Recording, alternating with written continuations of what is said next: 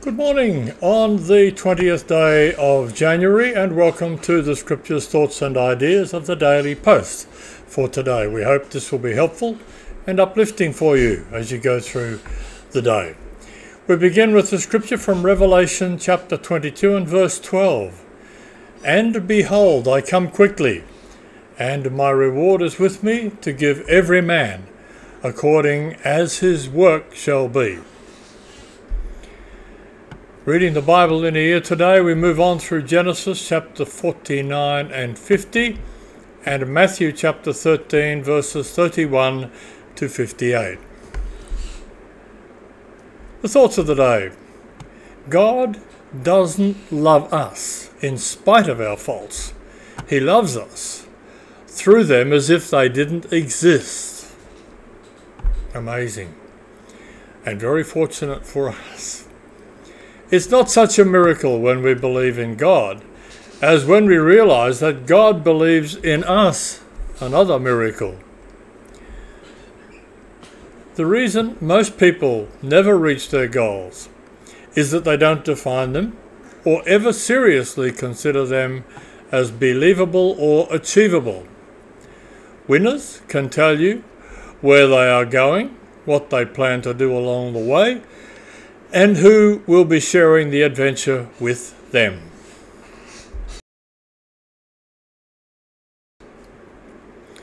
The motivational thought for the day: be a craftsman in speech, that thou mayest be strong, for the strength of one is the tongue, and speech is mightier than all fighting. And we'll see that that relates to today's thoughts around the scripture of James. On this day, in 1887 on this day, New Zealand annexed the Kermadec Islands in the Pacific, and the US Senate approved leasing Pearl Harbor in Hawaii as its main Pacific naval base. In 1910 on this day, Canberra became the capital of Australia. In 1913, in London, the first Chelsea Flower Show opened on this day. 1936, the death of George V of England, who was succeeded by Edward VIII. Edward VIII abdicated 325 days later and before his coronation because of his insistence in marrying American divorcee Wallis Simpson. In 1942 on this day, Nazi officials meet to organize the extermination of the Jews. During the Wannsee Conference in Berlin, the Nazis discussed what they called the, quote, final solution to the Jewish question, unquote. In 1954, at Rogers Pass in Montana, a temperature of minus 70 degrees Fahrenheit or 57 degrees centigrade minus, made a US record for 48 states of the US at that time. In 1958, Commonwealth Transatlantic Expedition led by Vivian Fuchs reached the South Pole. And in 1997 on this day, Her Majesty's Royal Yacht Britannia began her final voyage before being decommissioned, and the voyage was to Hong Kong. The personal story of the day: with good intentions. The easiest wrongs to identify and correct are those of others. By nature, we are both fault finders and fault avoiders. We can see the errors of others much more easily than our own, and manage to expect change from them while finding excuses for ourselves. When the Pharisees, see John chapter 8 and verse 3, brought an immoral woman before Jesus, their intent was to pin him on the horns of a dilemma. How could he, a friend of sinners, condemn her? On the other hand, how could he, a righteous man, fail to keep the law? Their focus was on Jesus, as they not only set up, but sprung their trap. When we read this scripture, we notice that the man involved in this act of adultery was never brought before Jesus. Perhaps the adultery itself was part of this setting of the trap, and he was part of the plot, providing an opportunity to catch the woman in the act, which is pretty unusual if you think about it. Then the unexpected occurred. Instead of answering their question, Jesus pinned the Pharisees with this statement, as we read in verse 7.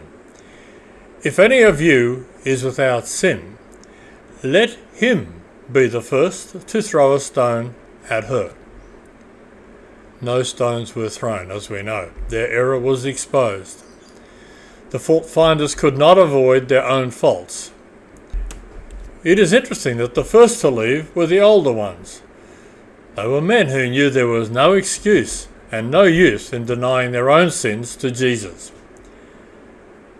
Seeing the wrong in others is easy.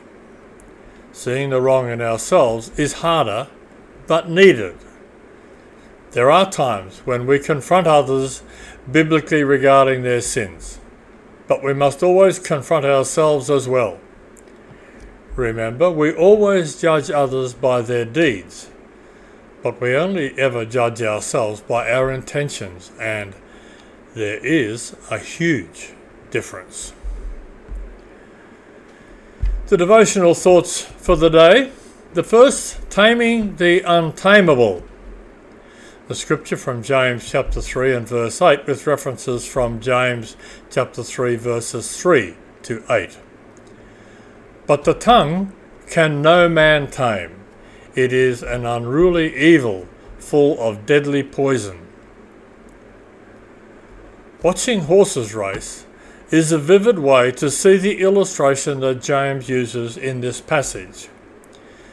These powerful animals gallop around the track at speeds of about 40 kilometers an hour, and they're controlled and directed by riders whose weight is a fraction of the weight of the horse. How can a 50-kilo jockey make a several hundred-kilo horse obey him? Well, through pulling at the reins that pull at the bit in the horse's mouth. In verse 2, James says that the ability to control our tongues is a sign of maturity.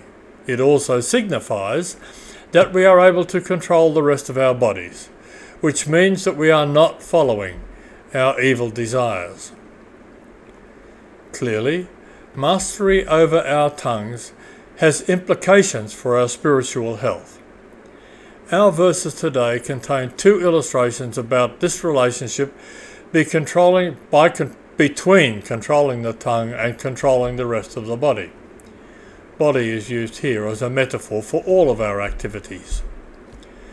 Just as the small bit in the horse's mouth and the small rudder of a ship exert influence and control over the direction either will go, so also the tongue can set the whole course of a person's life.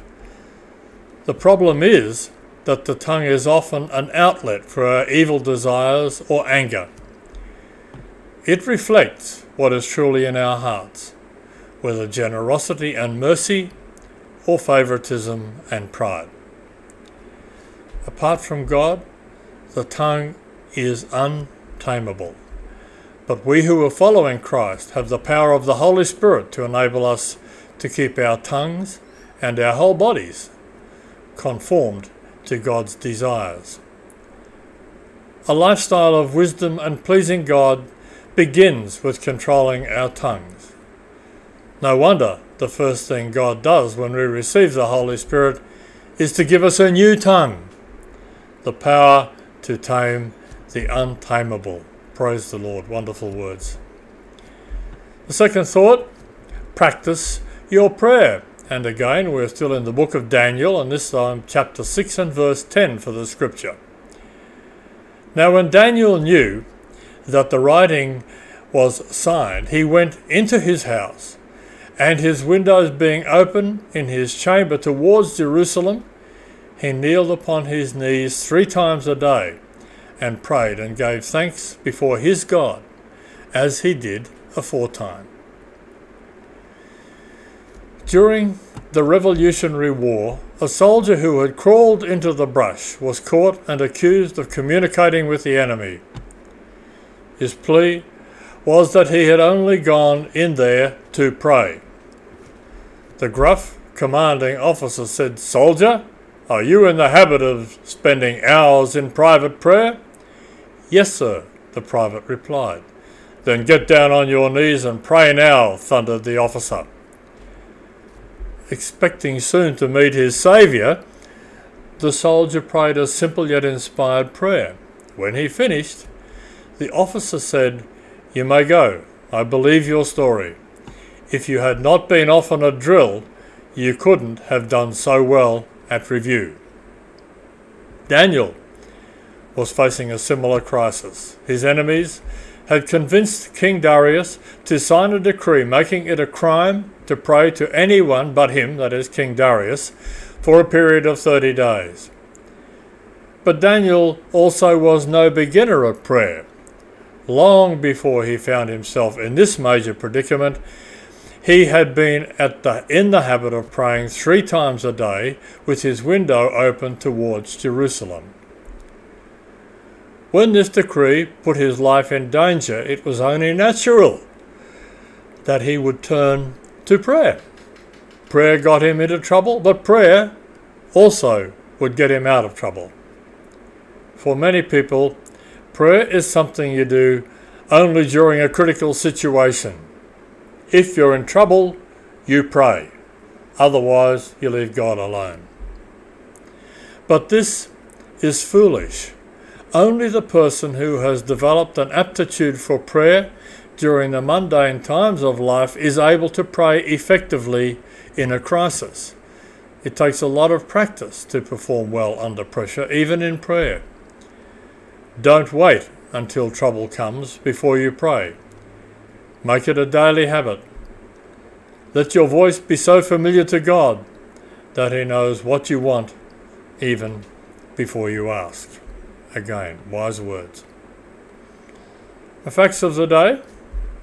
In Philadelphia, based on an act of 1760, you can't put pretzels in bags. In Texas, it's against the law for anyone to have a pair of pliers in his or her possession. And the closing thought for the day, be what you want the world to be. Thank you for joining us today. We do hope that you'll find the Scriptures, thoughts and ideas helpful, uplifting, and maybe challenging. And we hope that you'll come back tomorrow for some more. In the meantime, may the Lord bless your day. Bye for now.